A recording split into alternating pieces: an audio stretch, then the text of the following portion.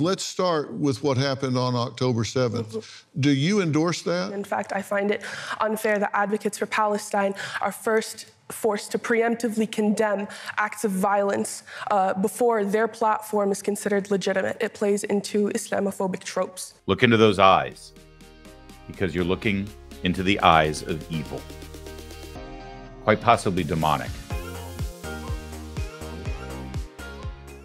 Dr. Phil, though, is one of the ones who seems to have really taken the red pill and pushed back against the corporate overlords who have continued to push a propaganda script for him. In fact, not only have we seen him push back on the border issues and the transgender issues, and we've got 2 videos that show that. In fact, we'll hopefully put them in the link right below here, or maybe we can use that cool card thing, Kevin. You know, the YouTube cards. If you'd like to see our other explorations of Dr. Phil pushing back on The View, on transgender issues, and on the border, just click on the link right there in the card. There, I forced you to do it now. See if that makes a difference. He's already done that, but now he's gone one step further. On his show yesterday, he had 2 pro-terrorist, pro-Hamas students from the University of Michigan. Oh, I'm so embarrassed to say they're from Michigan. And watch how this fiery exchange went when he was not letting them get away with their moral equivocation over terrorism and the state of Israel. On college campuses everywhere. And joining me now are seniors from the University of Michigan, Selma and Zainab. Thank you both for being here. Thank you for having us. Anything you want to say in response to what's been said so far? Well, absolutely. I believe that this conversation is being contextualized in the wrong way. I believe that it's being discussed under the notion that this is a religious war, that this is a conflict between Arabs and Jews, and that Hamas is central to Palestinian suffering or Palestinian resistance. And I think I want to give a bit more historical context of why we're actually fighting for Palestine. When we say that we're pro-Palestine, we're not advocating for any military group. We're advocating for the total liberation of all oppressed peoples. I get the contextualization, but I also get a lot of buzzwords strung together. But I'm asking you what you think and you believe. Let's start with what happened on October 7th. Do you endorse that? I reject the premise of that question, because I don't believe that the person asking me that question has the moral authority to ask it until they first and foremost condemn the violent formation of Israel and the ensuing Palestinian deaths. And in fact, I find it unfair that advocates for Palestine are first forced to preemptively condemn acts of violence before their platform is considered legitimate. It plays into Islamophobic tropes. Wow, that is a really well memorized and well rehearsed. And this woman, honestly, look at her. I want you to look into those eyes, because you're looking into the eyes of evil, quite possibly demonic. This woman needs help. But lost in that scripted response to avoid a basic question, which is, do you condemn the acts of October 7th? Lost in there, and you may have missed it, is this attempt to refuse to actually accept the premise of the question, because if you accept the right of the state of Israel to exist in the first place, you are in no moral position to even ask the question. That's what she just said. And that sort of gives away the story for the so-called pro-Palestinian side of this equation. Everything that we do in response to the existence of the country of Israel is fair game. And you cannot morally condemn or judge any act, even if it means burning babies alive. Anything that we do is legitimate in response to the existence of a Jewish state in the Middle East.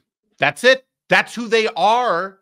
That's exactly what they believe. And all of the politicians and the media figures and the people on late night talk shows, and yes, that sanctimonious prick, Jose Andres, with his odious remarks about the state of Israel yesterday, suggesting they're deliberately targeting innocent people for death.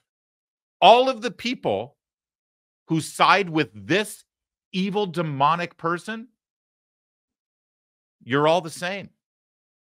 I'm sorry.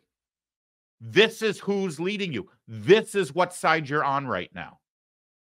There are a few things in life that are very cut and dry. And it's so funny that everyone says, well, it's a very tangled and challenging issue, the whole question of Israel and the Palestinians in the Middle East. There's a lot of gray area. No, there really isn't. There really, really isn't. You're either on her side or you're not. All right, but there's more here. I just wanted to jump in. And it's not like Dr. Phil needs my help. Just wait till you see him. Islamophobic tropes. Yes. Well, let's just get down to right and wrong. Okay. And if you don't want to answer the question, that is an answer. Do you condemn what happened on October 7th?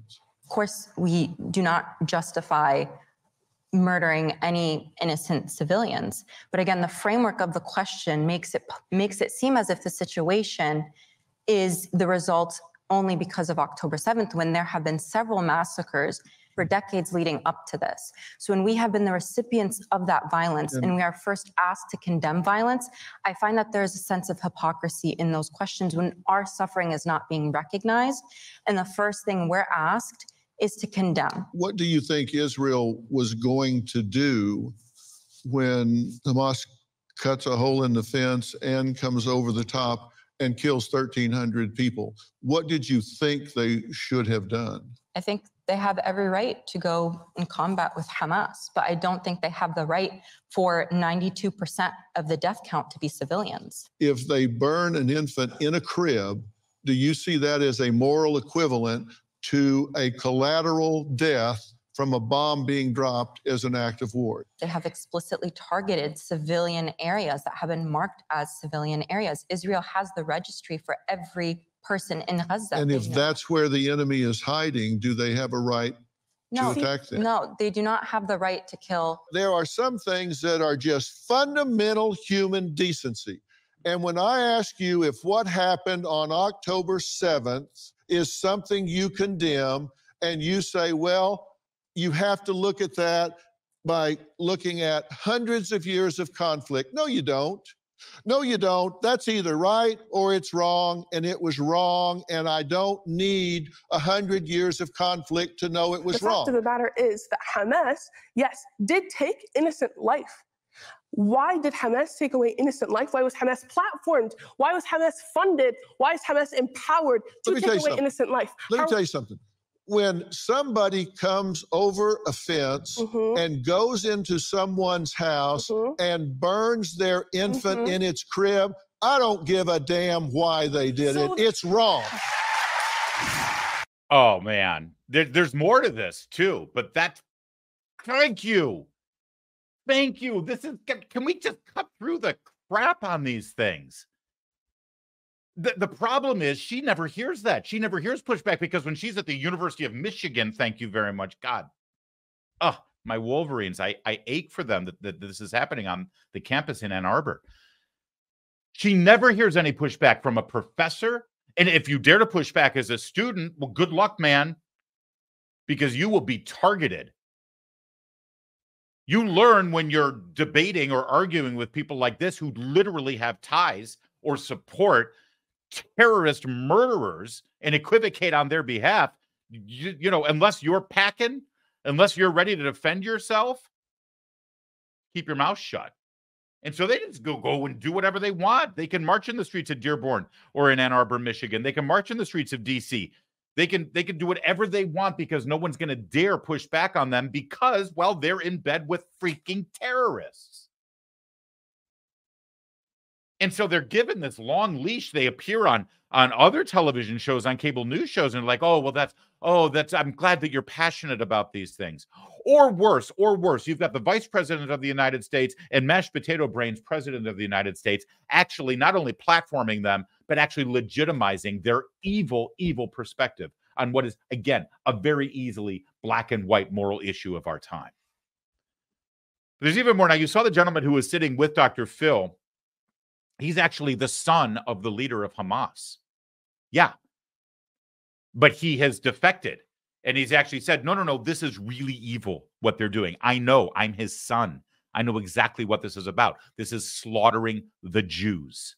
That's what this is about. In the name of Allah, of course. I've read it that the charter of Hamas is to eliminate the Jewish race, beginning with Israel, but not stopping with Israel, wiping them off the face of the earth. Is that true? This is true, but it does not end there. Now we have the problem of the pro-Palestine, who are actually giving Hamas cover. They are participants in the crime. In fact, since October 7, I personally don't differentiate between Hamas and what's so-called Palestinians, because actually there is no Palestinians. There are tribes. There is the tribe of Hamas, and there is the tribe of the Islamic Jihad, and there is the tribe of Khalil, and there is the tribe of Nablus, and each one has different interests, and all of them are conflicted. If they did not have Israel as the common enemy, they would kill each other. This is the reality of what's so-called Palestine. You don't know what Palestine is. Actually, in fact, the keffiyeh that you are wearing, this is just a statement to show that you really lack the authenticity to represent the case. And what's so-called the cause, you know, this is a human problem. So you just... The cause must die. I think enough is enough. And now it's proven, and you are helping Hamas to prove it to the world, that Palestine depends on the destruction of the state of Israel. And this is not acceptable, and we are not going to agree to it. And I tell you something, for the next 10 or 20 years, the Palestinian people will pay the bill that Hamas is caused today, and most likely in blood. To you, Hamas and Palestinians are the same, they're one and the same. After October 7, yes, there is no difference. Really? The vast majority of the Palestinian people support Hamas. Really? This is a fact. This is proven by statistics, and your silence now. You cannot even condemn Hamas and say that what they did on October 7 was an act of a savage group. You don't have that power. Said I condemn. On what authority question. do you speak? You only speak on the authority of Hamas propaganda. No, why do you say that I'm speaking on the authority of Hamas propaganda? Because if you were a decent human being, you can say that the thousands were killed on October 7. That was a crime against humanity. It was a genocide. God bless that man. Allah bless his man. And yes, go to Dr. Phil Primetime and subscribe to their channel. While you're there, subscribe to us as well. But they deserve it. That's some great, great stuff right there. And you saw that I am haunted by that woman's eyes and by her face and the evil that you can see churning around in her brain.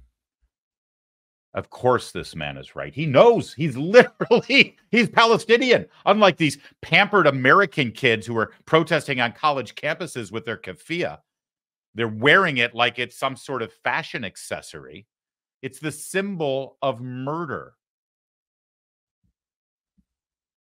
It's amazing. And by the way, it's so funny. You equate the Palestinian people with Hamas? How dare? Well, first of all, as he said, she couldn't even condemn Hamas, and she's not even living over there. She's here in pampered Ann Arbor, Michigan, and she can't bring herself to condemn Hamas. How are we not supposed to think that anyone who aligns themselves as Palestinian is supportive of Hamas, number one? But number two, excuse me, ma'am, I know, geez, you only are going to college, so you probably don't understand these things, but can you please explain how Hamas got to power in Gaza? I mean, how did they become the official ruling government in Gaza? Do you know? The Palestinians elected them. That's the only reason they're in charge and in power, is that the Palestinians, you equate the Palestinians with Hamas? Well, if the Palestinians voted for them and put them in power and said, yes, we want you to be in charge, you speak for us, then, well, yeah, we kind of do make that equivocation. Thank you very much. Good for you, Phil. Good for you, Dr. Phil. Keep it up. But you can actually make a difference by having these conversations. Could you please invite Matt Walsh on and do that whole transgender episode again? Because you didn't really do what you should have done. Also, what has Oprah told you recently? Have you had a conversation? I would love to interview Dr. Phil. I'd love to find out how his relationship is with Oprah these days.